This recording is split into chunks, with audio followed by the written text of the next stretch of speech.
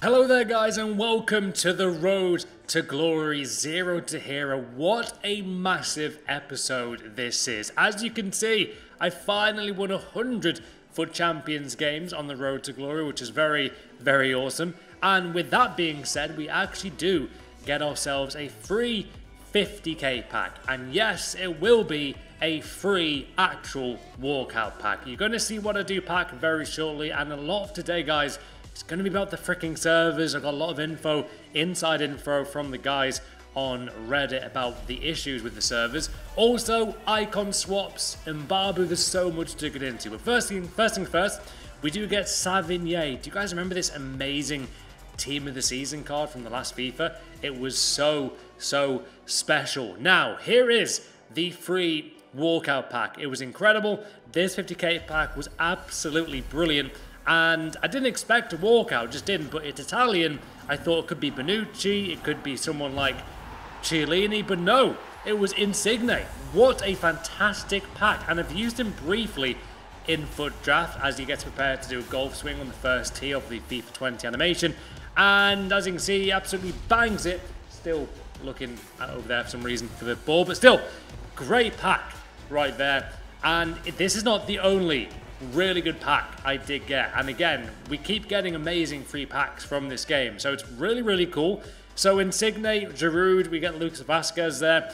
Now, this was my team in the last weekend league. This isn't actually this weekend league, guys.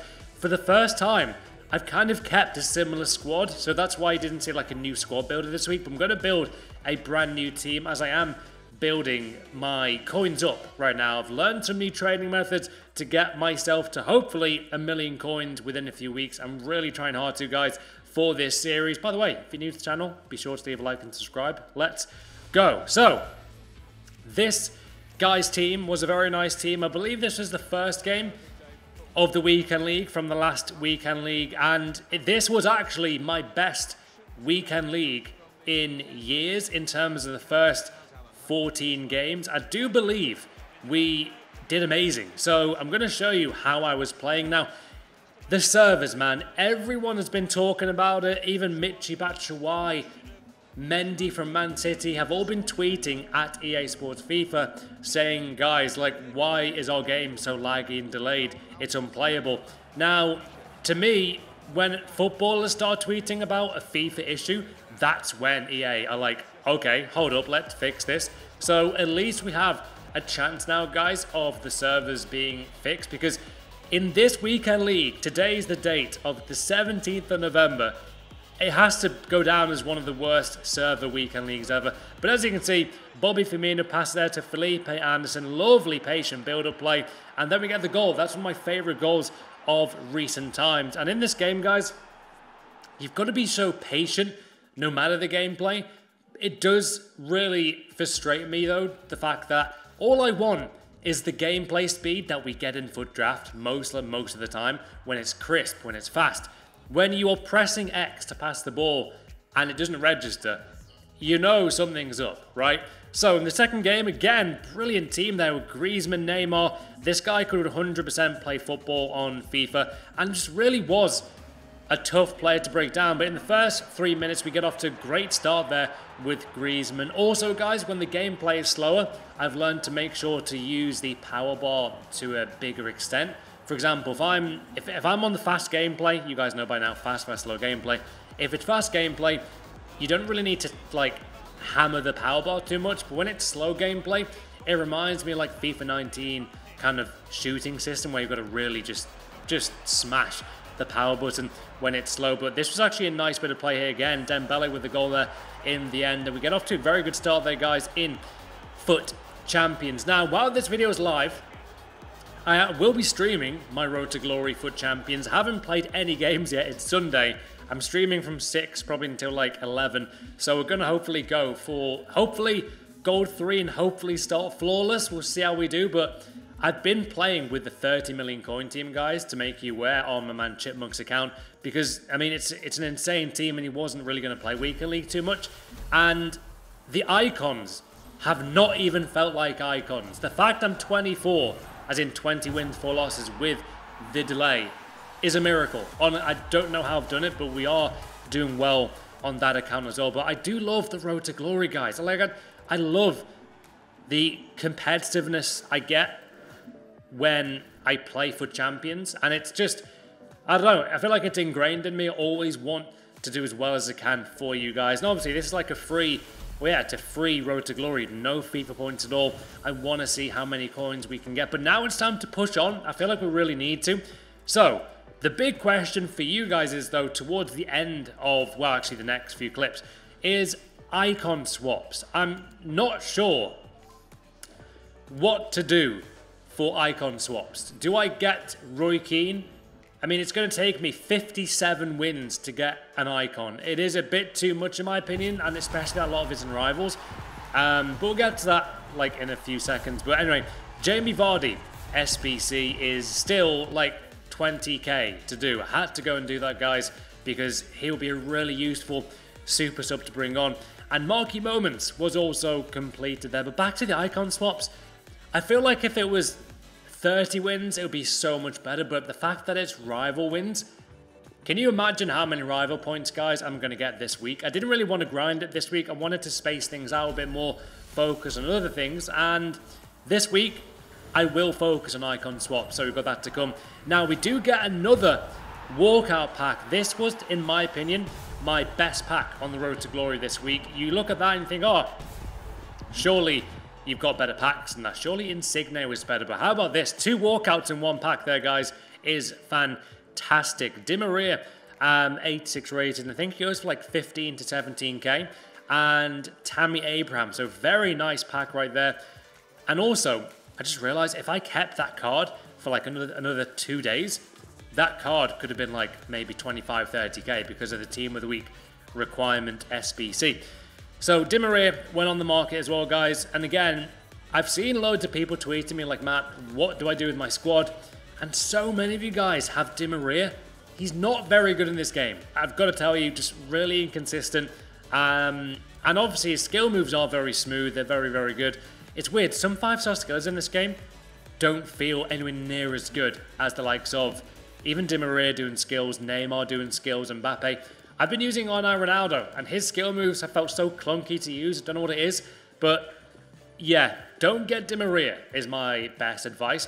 Also, you may have seen my 86 plus FUT Champions upgrade pack. That was kind of a Road to Glory episode, so that ties into this, guys. I did get rid of all of my red player pick players for Wijnaldum. I had the choice between Wijnaldum and Andy Robertson. I just thought, you know what? Wijnaldum could potentially, down the line, help the Road to Glory more. Come Team of the Year time, I'm still going to be using players like Wijnaldum, hopefully some very good goalkeepers like Ter Stegen. Scream PK is a fantastic SBC card. I really like his card a lot. And it goes to show, man, like, you can build this team from nothing. I literally had no pre-order packs on this account. Nothing. Absolutely 0 points, 0 coins, 0 packs. And now we're here, just from grinding, so it's very fun doing a Road to Glory. And also, that is now the updated team. Again, I didn't really want to do a new squad builder. I know you guys have been loving those as videos on the channel on the Road to Glory, but it wasn't the week for it. I just wanted to keep using this team. However, we will sell a lot of these players. But Griezmann, man, my God, Griezmann is very good in this game. He's so unique the way he finishes goals as well. So, on to the icon swaps. Now, I may get these squad battles done, hopefully today, maybe for squad battle rewards. I may try and get them done quite fast. It's all these, though. Like, guys, I didn't tell you. If I go onto my Ultimate Team right now at the same time as you're watching that, I think, am I in Division 2? I think I inadvertently, guys. Yeah, I'm 7 points off Division 2. If I win one Rivals game, I'm in Division 2. So clearly, I'm going to make it harder for myself. A lot of people have been relegating themselves, but it's just, that's just not for me, personally. I'm not that kind of person. I want to actually win. So, yeah. Anyway, Ian Wright, Rio Ferdinand, Roy Keane are the 3 icons I want you to choose from. Who the hell do I pick? They all look amazing. I think Roy Keane or Ferdinand's personally winning. A lot of people have been using Ian Wright as well. Anyway, time to get into something very interesting to do with the servers. This guy seems to be doing a lot of research as to why the lag compensation is apparently killing the game and the community needs to speak up. So, I joined Reddit to post this. I work in game development before, and my field is networking. I'm a foot addict like most of you. English is not my first language, and this is going to be a long read. So, he started playing foot 3 years ago, and ever since I did all I could to find out a solution on my end for the input delay. There's a lot to go through here, guys. But nothing worked. Some games are smooth, some are slightly delayed, and most are unplayable. I started digging last year, but on this post, I'm going to focus on this year's. EA servers and netcode. This season, they added new servers in my region, Europe. They are located in France and hosted by Amazon. There is also Amazon servers they're using in Germany and LED servers in Holland. Few servers in Ireland run by BioWare as well. In my test, the Amazon servers in France have been very bad for routing all connections going through Italy.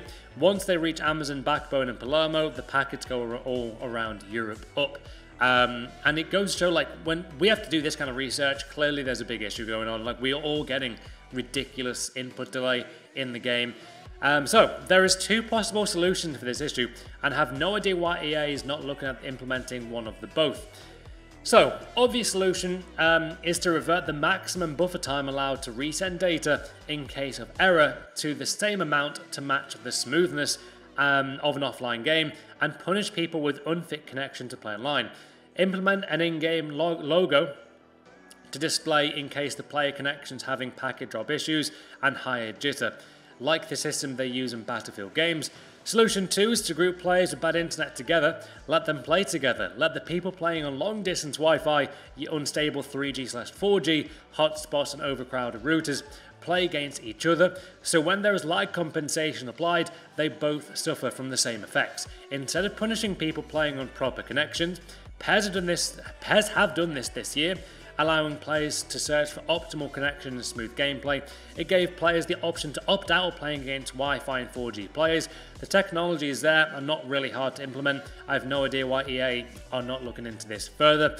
The community needs to stand together and demand a solution.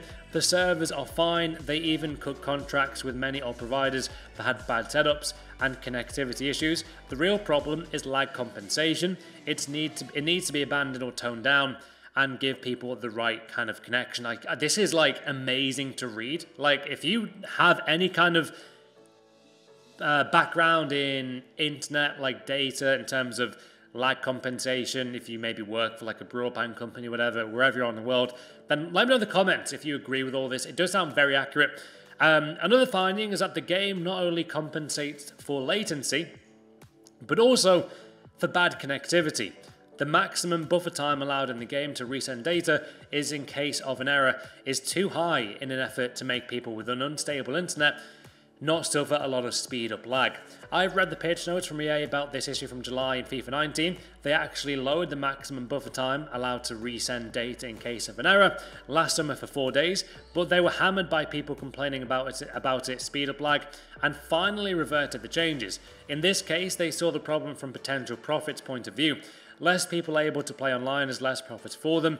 More people able to play even with delayed gameplay is much the issue there, and you guys hopefully read the other bit there, you can rewind it. But like, for me, the servers are a gigantic issue which have to be addressed.